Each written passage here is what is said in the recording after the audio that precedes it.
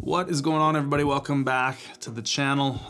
Today we're gonna go through and wrap up the Provincials meet. So it was kind of a one-off thing, sort of spur of the moment decision to do Provincials. And originally I had even sort of considered doing it raw because my raw training was going really well. And then raw training didn't go so well, so I decided I was gonna do it equipped. And yeah, training to the meet was pretty hit or miss, honestly. I had some good sessions, some bad sessions, but mostly everything other than maybe bench just kind of felt heavy, which is normal. And I think that if I would have had another block, and I've said this a million times, I'm sure this is redundant for many people watching. If I would have had another block, I think I could have really put up something awesome and you know, hit some PRs and stuff. But that being said, it was a pretty good day. So we'll start from the beginning, the morning of. So I wake up and it's my weigh-in's at 6 a.m. And because of COVID restrictions, you have to be there 15 minutes early so that you can get let into the building one by one. They're checking temperatures, you're having to fill out paperwork. They're doing literally everything they could in terms of COVID regulations, which I think is fantastic. And I think the meet directors and all the volunteers just did a great job on that front. So first thing I did, woke up and thought, okay, I need to take a picture of my doping control test thing here in Canada. We have to do basically an online learning module that needs to be current throughout the year. Anytime you want to compete, you need a picture of that sort of completion certificate, picture your membership, and then you're good to go. So I sign on and I look at my completion certificate, and I was certain that I had done this. I look at it and it says March 2020, and it's 5 in the morning, so I'm like, oh shit, this isn't valid. I need to redo this. So I go through, spend about 40 minutes redoing this entire certification, only to then go back and double check my certificate and it still says March 2020. Thing is, March 2020 is when I completed it, not when it's valid until. So I wasted 40 minutes, ripped to the gym where the competition's being held, and it's probably 20-25 minutes away. Definitely got a photo radar speeding ticket on my way there. Get there, haul all my stuff out. Luckily, people are still waiting outside to get let in. Meet up with Danny, who, again, Danny, if you're watching, thank you very much for your help that day. And I'm waiting in line, trying to look at what I brought with me and go, oh shit, I forgot one of my gym bags. So I forgot my suitcase that had all my shoes, my belt, my wrist wraps. That's mostly it, but my knee sleeves, which are useful for warming up. But so I leave all my shit.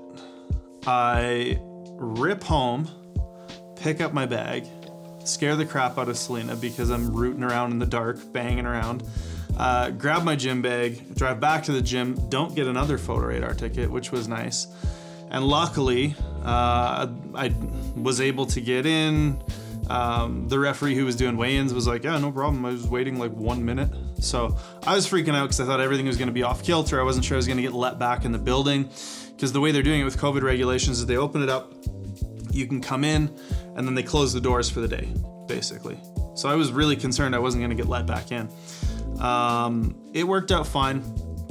Get to weigh-ins, and I have this kind of plan. So I've decided earlier in the week that I'm gonna weigh in heavy and make my 120 plus debut.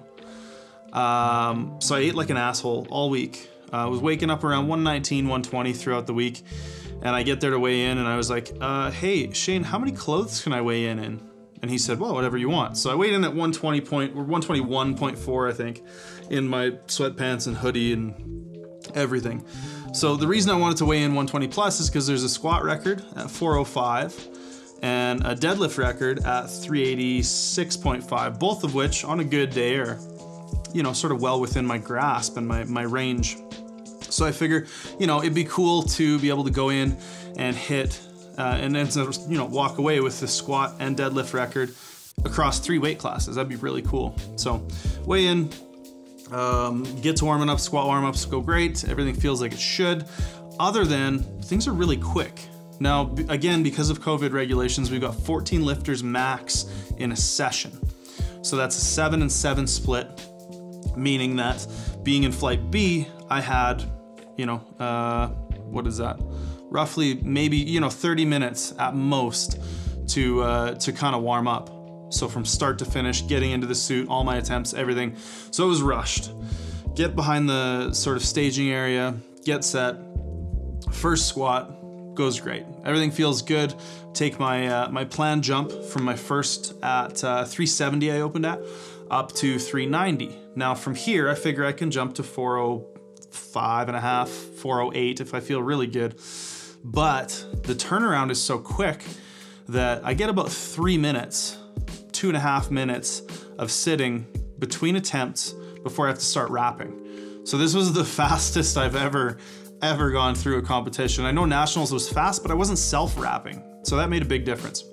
I go up for my second squat, and because by this point I've almost spent more time in wraps than out of them since I started squatting in my suit, I'm having some, I feel like my lower limb was having a hard time with balance. I was having balance issues because of how close to numb I was in my lower limb pretty much the whole flight.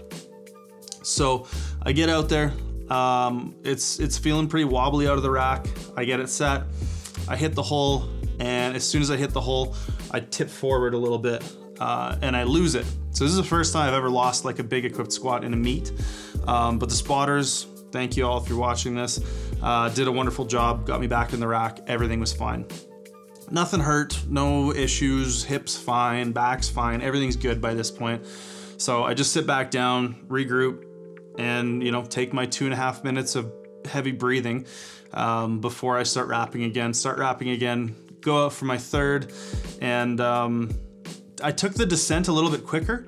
So I think on my second, I was pretty tentative into the hole because I was feeling the balance, but I know that if I can get just a tiny little bit of pop and use a bit of a dip in the bottom, I usually get a little bit of speed. So judging by where I got stuck, made the decision to go a little bit quicker on the descent on my third, and kind of popped into the hole and put it up. It was a little bit, it looks a little bit sticky towards lockout, but again, that's because that last little bit of the range of motion is kind of where you need to make sure your balance is on point as you straighten out.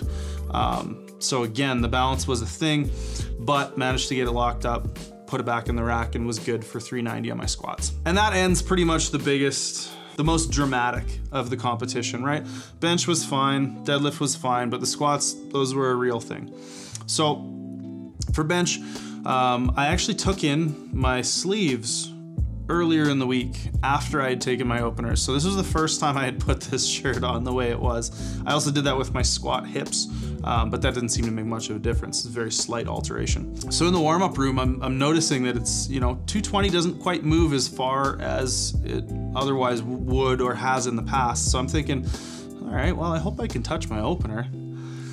So I go out, get the opener, and it's probably one of the fastest reps I've ever had with that weight. I opened at 245 and it literally just flew off my chest. So it felt great. So I took the planned jump to I think 257 and a half, if I'm not mistaken. Now on the second, the shirt I think kind of messed me up a little bit, or I messed up because of the shirt a little bit. And was a little bit floaty on the touch. It took a while to get the press command, and then by the time I popped it up, it kind of came back too far. I just lost the groove and it wasn't gonna go. Again, came back out on my third, repeated the weight, 257 and a half, which is only 5 kilos shy of PR, or shy of my best rather. And managed to get a bit better touch. Press command still took a while. It was a bit of a longer press command. But the weight flew. Like my third attempt at 257 moved really well. So I think I was probably good for, maybe 265 to 270 on that day, had I done better and executed better. So it felt good to kind of know that there was more there. And for deadlift training has been really, really kind of bad lately. I had a few near grip misses with 365 in the gym. Just using straps the whole of quarantine left me very out of practice with my hook grip. So getting back into doing heavy singles, I was kind of worried. Wasn't sure if my grip was going to be there. My deadlift wasn't feeling particularly strong, so I didn't really know what to expect from this competition. So my goal became just to chip Eric Willis's national record. So 387 flat was the goal. So warm-ups went well, felt okay, not spectacular. Get out on the platform, open at 350. It boogies, moves really well. My second attempt, 370 something maybe? Anyways, it moves a little bit sluggish, but it goes. My grip holds, no issues there. So that gives me the confidence to kind of go for it on my third. And I loaded the 387. It moved probably better than my second. And again, no issues with the grip. So it was really, really nice to have that kind of workout. And I think plenty more there on the deadlift. I probably could have pulled another 4 that day. So all in all, it's one of those things where it certainly wasn't like an amazing meet, but it also definitely wasn't a bad meet. It was just kind of punching the clock, putting in the work, staying fresh with my competition sort of experience, and came back from a couple of misses that probably didn't look too promising as a spectator. You know, my missed second squat and my missed second bench both probably looked like I maybe just missed on strength and it was too much and it was going to be a tough day. So coming back and hitting those attempts was good. I think I ended up totaling 1,032 even, if I'm doing the math right in my head. And I mean, that's less than 5% off of my best total ever, with some hit or miss training, a lot of uncertainty, super quick flights. I mean, there's a lot, I have a lot of excuses, but more or less, I'm happy with the day. I think it went well. It felt really good to compete. And one of the things I really wanted out of this competition was for it to kind of reignite the drive to be a competitor, to want to prioritize my training again, because I definitely went through a bit of a period when my raw training fell off. I'm feeling good and energized to get back into training. I'm excited to continue forward. Be competing again in May at Nationals. And that'll be out east here in Canada. And I think we can safely bank on that by May. You know, it's still within Canada. I don't know what international travel is going to look like next year. Supposed to be doing Worlds in November.